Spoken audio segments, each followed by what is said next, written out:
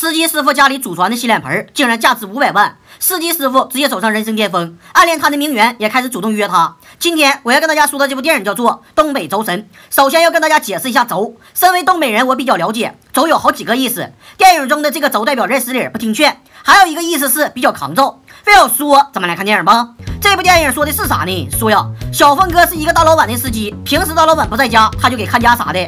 老板人很不错，非常的仁义。这一回又要出差了，知道小峰哥家人要来，直接要他的家人来家里住，没毛病。就这样，小峰哥的好兄弟就直接把他奶奶接来，跟奶奶一起来的还有小峰哥的娃娃亲，这个妹子叫做翠花。本来呀，一家老小来应该是高兴的事情，结果因为奶奶被狗吓了一跳，然后就打碎了人家老板的一个花瓶。小峰哥当时就吓坏了，老板身价过亿，这个花瓶不得几万吗？这可咋整啊？好兄弟就带着他去找一个古董店老板。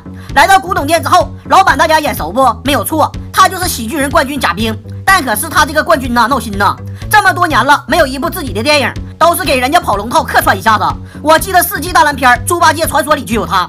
贾老板给人家看了半天，就说这玩意儿是个花瓶。当时给小峰哥气得够呛，我知道是花瓶，我让你给修复一下。结果贾老板根本不会修复。更加气人的是啥呢？贾老板不是古董店的老板，真正的老板是个秃老亮，这不扯犊子呢吗？是不是？秃老亮看了一下花瓶，这玩意儿根本不是古董，也就5块钱买的。虽然这玩意儿不值钱，那小峰哥也要给人家修复，不能对不起老板对自己的信任。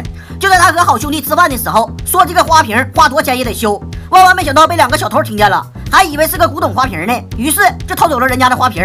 小峰哥出来之后一看，这咋还被偷了呢？就在这个时候，小偷给他们打电话，说花瓶在他们手里，拿10万块钱来换，要不就摔碎。小峰哥为了不让老板生气，就答应拿10万块钱换。但可是这10万块钱上哪整啊？老板不知道他打碎了花瓶，不过知道小峰哥现在缺10万块钱，所以要直接给他10万块钱先用的。小峰哥是一个比较轴的人，说啥也不要。老板一看，然后给自己的小舅子打个电话，让小舅子想办法给小峰送10万块钱。那么怎么才能让小峰哥接受这10万块钱呢？小舅子先给人家打电话说他中奖了，奖金就是10万块钱。这都啥年代了？小峰哥一看，你这是电话诈骗呢，不但不相信，还让你做个人。小舅子很闹心，姐夫好不容易交代的任务，他必须要完成。这一回又让一个小孩子假装自己走丢了，让小峰哥给自己爸爸打个电话。这边电话刚打还没说话呢，小舅子就出现，为了表示感谢，愿意给他10万块钱。小峰哥一看，你个骗子还骗呢，上午就是你说我中奖，下午还来骗。小舅子的计划又泡汤了，这扯淡不？那么这10万块钱到底上哪弄呢？奶奶从老家拿回来一个洗脸盆子，像这种洗脸盆子我家也有，我家那个是我太姥爷当年跨美援朝用的。那么到底这个洗脸盆子值钱不值钱呢？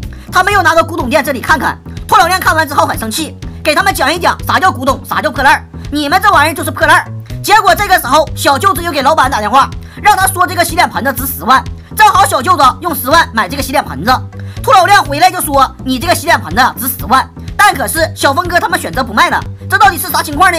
原来呀，小峰哥觉得这个洗脸盆子应该更值钱。你们想啊，秃老亮能给10万，那肯定证明这个洗脸盆子不止10万。万万没想到，他们研究这个事情的时候，正好被人家拍短视频的拍下来了。导演就说了，这个视频能火呀，于是让公司营销一下，让视频上热门，一时间把这个洗脸盆子炒到了500万。偷花瓶的小偷也看到了视频，发现小峰哥挺有钱呢，后悔药少了。但可是他们弄丢了人家的电话，所以没有办法跟小峰哥要钱了。还有老板的小舅子也是看到了视频，发现小峰哥的洗脸盆子竟然这么值钱，怪不得姐夫这么大度，看来是收买人心，想要人家的洗脸盆子。小舅子决定要得到这个洗脸盆子，于是呢就找到一个名媛。这个名媛以前陪他姐夫吃过饭，后来小峰哥送人家回家的时候加过他的微信。名媛每次发朋友圈，小峰哥都点赞，那正好啊，就让他去偷这个洗脸盆子。就这样，名媛给小峰哥发微信，说自己要跟闺蜜聚会，没有车，让小峰哥陪她一起去。当时给小峰哥高兴的是不行不行的，不过你要参加名媛聚会不能太土，所以他们去找了一个大哥借了高利贷。要说大哥也是很有环保意识，出门办事都不开车，都骑着大梁自行车。大哥也听说小峰哥洗脸盆子值钱的事情，所以这个10万块钱都是小意思，利息就按照国家规定内的最高的算。拿到钱之后肯定是一顿买新衣服，然后开着老板的劳斯莱斯去接名媛。名媛上车之后就说聚会临时取消了，不过咱们一起吃个饭吧。就这样，小峰哥带着名媛去吃西餐，不愧是东北老爷们儿，吃牛排直接上手啃，喝红酒直接倒满杯，这就是大口吃肉大口喝酒。酒足饭饱，咱们也该回家了。名媛说自己家里钥匙忘带了，小峰哥也不知道该咋整啊。代驾小哥哥就说了，要不你们去开宾馆呗。名媛又说自己没有带身份证，代驾小哥哥又建议去小峰哥家里。你这个代驾小哥哥咋这么烦人呢？用你提醒啊。就这样，小峰哥打算带着名媛回家，让自己的好兄弟把娃娃亲翠花支开。名媛这边也给小舅子发微信，说自己已经马上要成功了。来到了小峰哥住的地方，又要给小峰哥再喝点。他在小峰哥的红酒中偷偷的下了药，趁着他睡着的时候，偷偷的拿走了洗脸盆子。